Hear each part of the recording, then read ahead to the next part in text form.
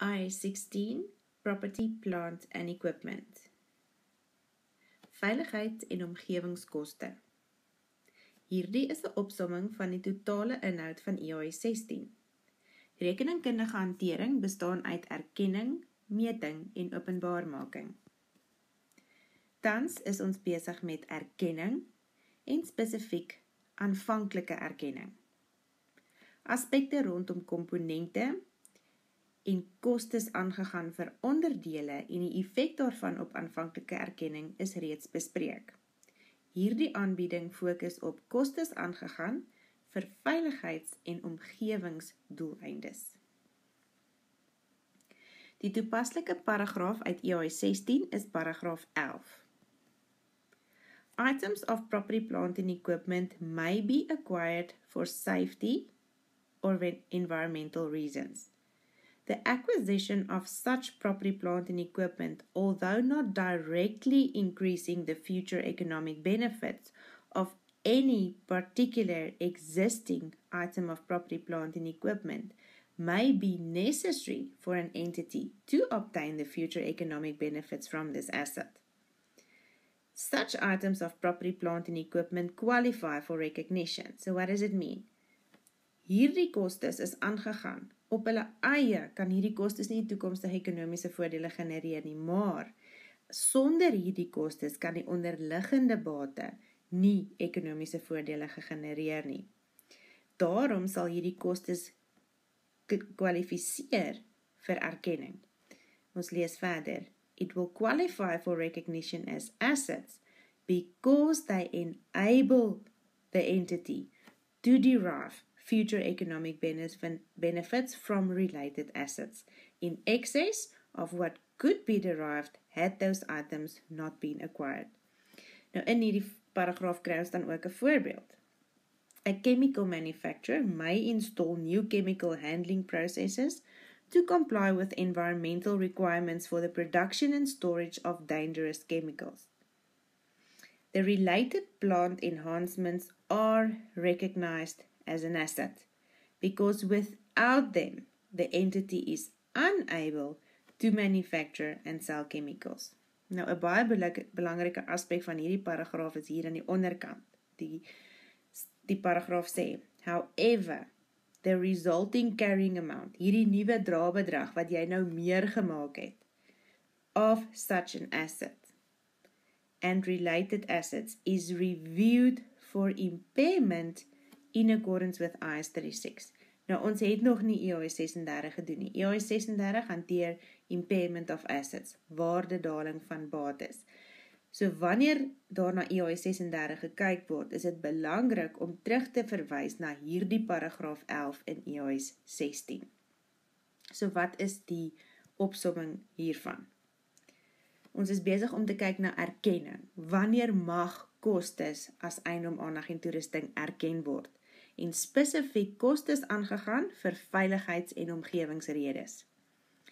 Die standpunt sê, hierdie kostes op hulle eie verhoog nie direk toekomstige ekonomiese voordele nie. Dit is nie bates wat op hulle eie ekonomiese voordele kan genereer nie, maar, baie belangrik, hierdie bates is wel noodsaaklik sodat die entiteit ekonomiese voordele vanuit die ander bates kan verkry, die onderliggende bate.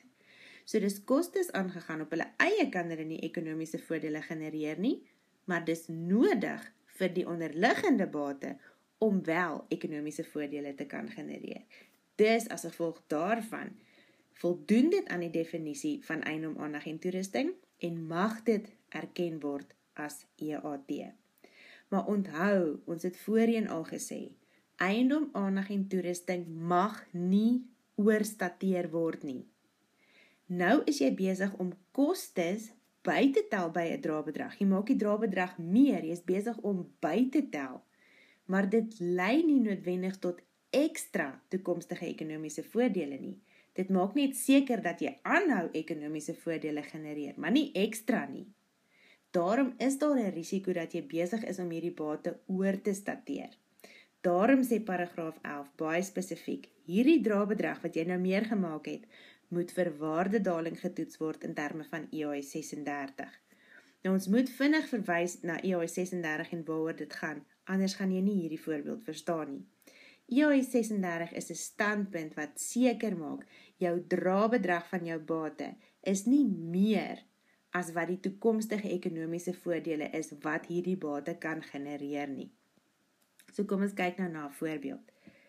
Hierdie entiteit Tommy het spesiale filters om besoedeling te voorkom op 'n masjien geïnstalleer, soos deur wetgewing vereis, teen 'n totale koste van R6.000. So jy kan aanvaar dat hierdie filters nie afsonderlike komponente van die masjien is nie, so daar's nie aparte waardevermindering nodig nie. So sonder die R6.000 kan hy nie aanhou om die masjien te gebruik nie. Die drabedrag van die masjien op hierdie datum was R120.000, maar die verhaalbare bedrag was R125. Nou hierdie verhaalbare bedrag is nou 'n IAS 36 kwessie. Hierdie verhaalbare bedrag, 'n IAS 36 kwessie. Al wat dit beteken is, dit sê vir jou huidiglik, voordat jy nou hierdie R6.000 kapitaliseer, is hierdie bate nie oorstateer nie. Hy is in jou boeke teen 120, hy kan ekonomiese voordele van 125 genereer, so daar's geen probleem nie. Hierdie verhaalbare bedrag, hierdie 125, gaan nou nie meer word, omdat jy hierdie filters geïnstalleer het nie.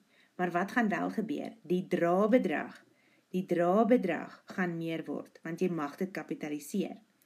So nou sit jy met 'n situasie, waar die oorspronklike drabedrag was 120, jy het 6.000 gekapitaliseer, jy het dit meer gemaak met 6.000, maar die verhaalbare bedrag is steeds net 125. Die toekomstige ekonomiese voordele wat hierdie bate kan genereer is steeds net 125. Jy wys hom in jou boeke teen 126. En dis waar IAS 36 nou inkom en sê, nee, wag 'n bietjie, hierdie bate is oorstateer met R1.000. Jy gaan dan 'n joernaal skryf wat soos volg gelyk. Jy gaan sê debiteer waardedalingsverlies deur wins of verlies en krediteer opgelope waardevermindering wat effektiewelik jou drabedrag nou weer minder maak. So nou is alles weer reg. Jy het R6.000 bygetel, jy het getoets vir waardedaling en 1.000 afgetrek en nou kan jy tot die gevolgtrekking kom, hierdie bate is nie oorstateer nie. Reg, so vinnige opsomming, ons is steeds besig om te kyk na erkenning, hier's kostes wat aangegaan moet word en ons moet besluit of hierdie kostes gekapitaliseer kan word of nie. Spesifiek kostes vir veiligheids- en omgewingsdoeleindes. Ons het gesien, dit voldoen aan die definisie van eiendom, aanleg en toerusting, want sonder dit is daar nie toekomstige ekonomiese voordele nie. Daarom kan dit erken word, want dit voldoen aan die definisie, maar daar moet getoets word vir waardedaling vir potensiële oorstatering.